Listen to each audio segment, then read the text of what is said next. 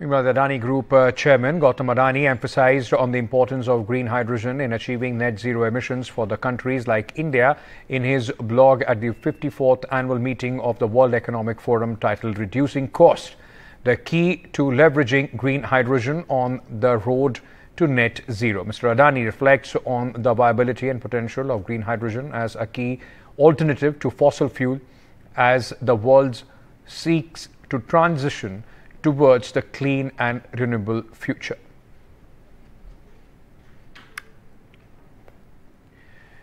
In his blog, Mr. Adani has said that green hydrogen is a scalable energy storage solution for India. Green hydrogen presents a homegrown opportunity. Costs of green hydrogen must significantly decrease. Reducing costs will require focus on vertical integration.